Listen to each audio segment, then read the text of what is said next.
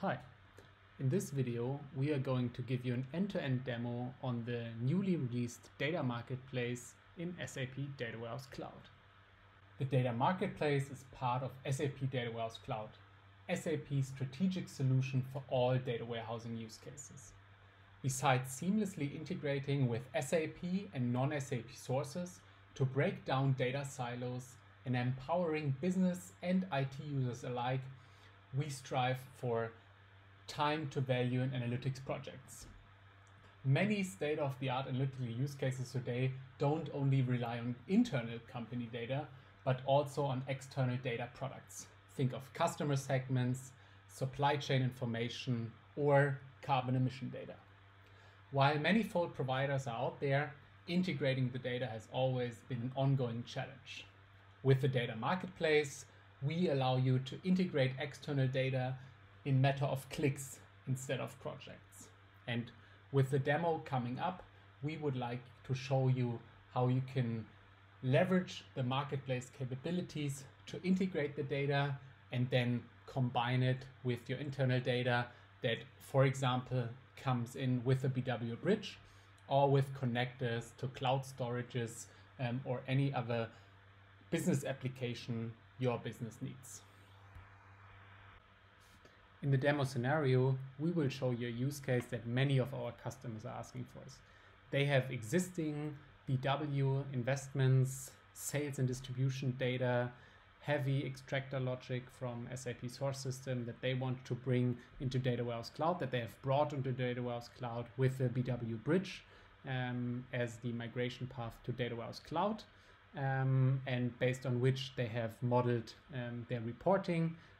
In this case, their sales numbers by year and region, and now they want to bring in external data to augment the views and get to a more holistic decision foundation and discover opportunities and mitigate risk, where the user will go into the data marketplace to consume data. And in the demo, we will also show what actually happens and how it works, and we will actually also share a product and list a product on the data marketplace to help you understand how the mechanism behind works, as anybody can be a data provider, can be a commercial one that puts products on the data marketplace for public visibility, for public access, for public data monetization with a price, but it can also be private products that you want to share with colleagues, with business partners like your suppliers, your distributors, your service agencies, as the data marketplace allows you to manage who can access a data product. But let's look directly into the system. We start, as discussed, with a dashboard in SAP Analytics Cloud, where a customer has his revenue location over the past years by sales organization, by location, and now wants to understand in his existing markets how big the threat of carbon emissions is, how good a country is in reducing the annual carbon footprint, to understand the risks, as in the future this will lead to suitable or less suitable location factors. And in order to do so, we're now going to improve the view, the underlying view, with the annual carbon footprint development data.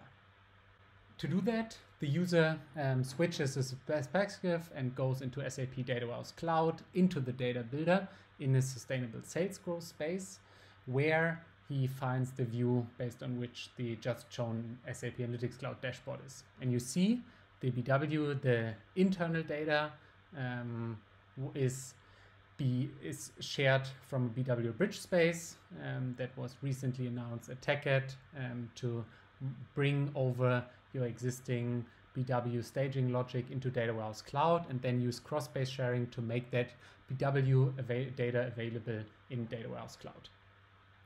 The user now can go to the data marketplace, which is embedded into all Data Warehouse Cloud systems, and can go to the landing page, where the user is now presented with featured data providers and data products, as well as the most popular data products that are being used. And in addition, the user can go to the search area of the data marketplace where he can filter through the data products, can search by matching SAP applications, can check for the data category and use case that he's looking for data. Obviously, can decide whether it's commercial data that is locked with a license key that you need to unlock it, whether it's free data, it's data that is directly shipped, or whether it's maybe also data services that are externally delivered outside of Data Warehouse Cloud, whether it's one-time data downloads or whether it's data that is being updated, obviously then with the delivery pattern, the matching industry, the data provider, the regional coverage. So basically all facets that are interesting in the phase of data product evaluation when a user finds and searches for the ideal product. And that being said, this demo is also in a beta environment, so the amount of providers and coverage across industries will rise over time. Now for the case as described, the customer will look for CO2 emission data that is provided by DataSite that have connected the great data from our world in data. And then you can basically, each product has a data product page where information about the data product is stated, visual information, sample data to understand the structure, and then if you want to load the data, it is our claim, we want to make data available in clicks, not projects, which basically means you simply need to select the space into which you want to load the data product or where the data marketplace should bring the data into. If you now click on load product, the data marketplace takes care of bringing the data into your space. And this is something you can monitor as a data buyer, as a data integrator. So the data marketplace now in the background creates the artifacts and all the products that you've loaded you can track. And in the so-called delivery tracking, where basically each load can transparently be managed. And a data product does not mean it's a single artifact. It can be multiple artifacts, often transactional data and master data that comes with it, or in this case, the raw data, as well as certain curated data as the ranking numbers, for example. And those artifacts are now created in the space. So if the user now goes into the data builder, he finds the created artifacts, the annual CO2 emissions that he can use in the existing view that we've just seen. So the views are now that are acquired in the data marketplace. There's no integration effort required, and you can directly start to work with the data in combination with your internal data. Now, with the data at hand, we actually have a challenge. Our internal data has only 2-digit ISO codes, and the acquired data actually has English country names, which is a data challenge where also the data marketplace helps, as we, from an SAP perspective, provide so-called data crafting artifacts that help you with such data modeling challenges, as we, for example, have a country master that you can load in the data marketplace and use to join these two data assets together. So let's load another product. To do that, we basically just go into the marketplace again to find the product, load the product, and that in just a few minutes to solve the data challenge at hand. And once saved, we can now advance to the data marketplace, where we search for with city master data as well as country master data. So 2-digit, 3-digit ISO codes. Simply select the space, and this is also what we want to show. It's super easy, super convenient, no CSV, wrangling, and so on. Simply, and now the same logic comes as with the last product. So once you hit load product, the data marketplace now creates the artifacts, create the connection between data provider and consumer system, and you have the country master data artifact available in your space. And this we can now use with the native Data Warehouse Cloud functionality. You could also use written SQL, but I prefer the graphical view builder. And I now project and filter my data to basically have my helper table that allows me to bring the internal and external data together easily.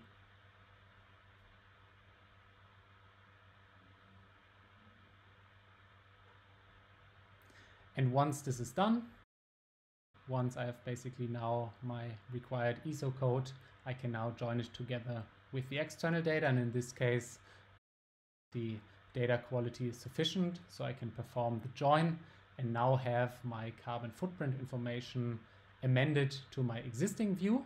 And after deploying, I now have the new KPIs and attributes available for my charts in SAP Analytics Cloud. So if I switch back to the SAP Analytics Cloud perspective, I can now, in this demo scenario, color my map with the KPI of the carbon footprint emission change compared from 2019 to 2020 to see how good countries are in reducing the annual CO2 emission as an indicator on the active approach against climate change, and provide the leadership with information on it. And obviously can now do further SAP Analytics Cloud work. But actually, as we currently only have internal data, we actually on our map don't see information about potential target markets. And this is where in the next step, we are going to show how we bring further data in to also show how the carbon footprint and CO2 emission development or perspectives in markets that we as a company want to go into to factor in this topic.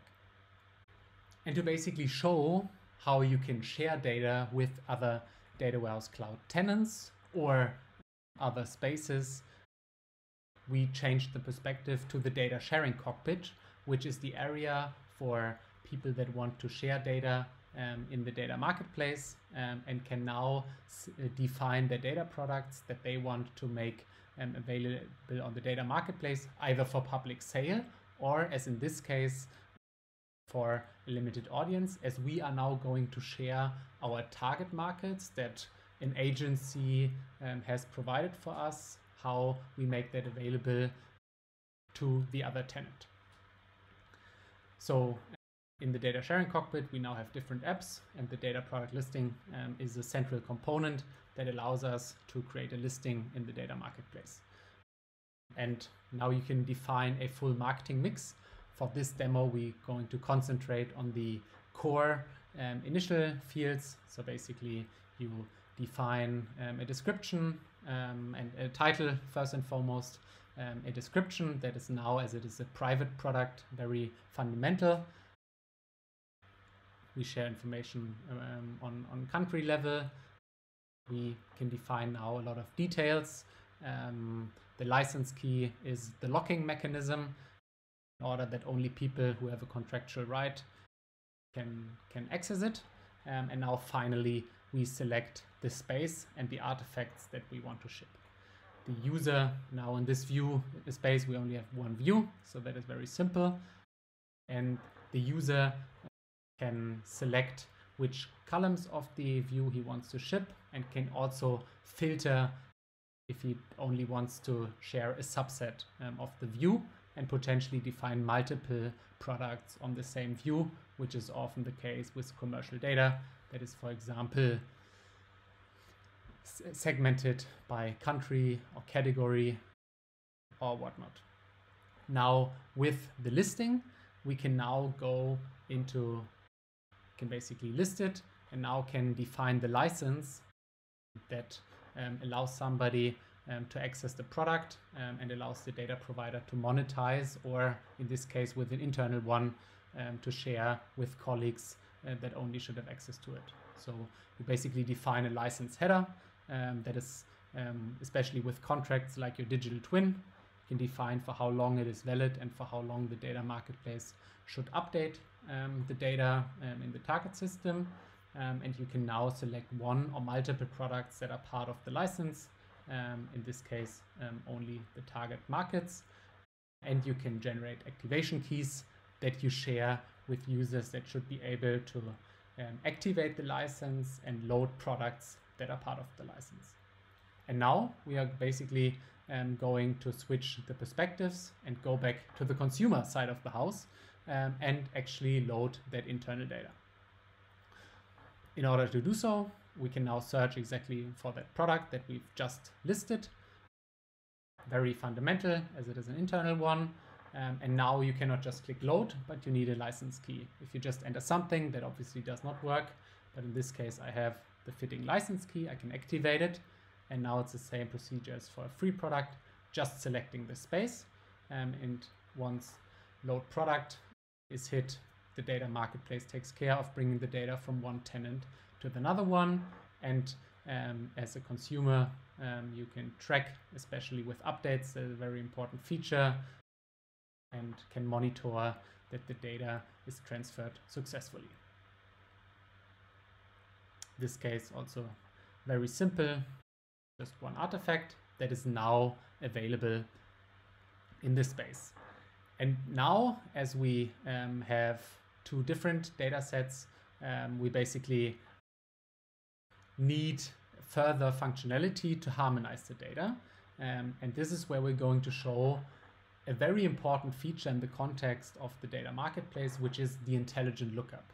It's the harmonization engine of Data Warehouse Cloud that allows the business user to bring data sets together that don't have a joint condition, as we just had in the previous example, where we had some ISO codes or whatnot. But as you will now see with our target markets data that we've loaded, the countries are written a little bit different. So semantically, you know how to match it. But as a consumer, you now need to do a couple of decisions in how you actually want to map that data.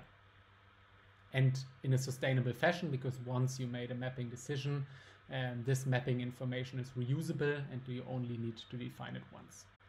So here we are now again in a drag and drop environment. We have a template for basically the input table, which is our CO2 emission view, where we basically select a pairing column and we then select the view that we want to harmonize with a table, which is our target information, and we say which columns we actually want to add to that table. And we can now decide between the match strategies. In the initial release, we can either do an exact match, and then everything where the values are the same, it matches, and the other one it doesn't, and you define a follow-up strategy. Or, and in our case, we take the second matching strategy, which is the fuzzy match, which leverages SAP HANA Cloud fuzzy matching logic, which allows basically to have some fuzziness. And then you can tweak around with the scores that the intelligent lookup should behave based on. And now we basically match those two different country fields. And that's a very important setting. We actually can decide whether the records for which we didn't find a lookup value, whether we want to include them in the output and also define a default value like others or unmatched, or whether we want to not include them and only what is really governed and harmonized should be made available for reporting, which again also is not the case just with the join. We first need to deploy it and then basically execute the rule that we've defined.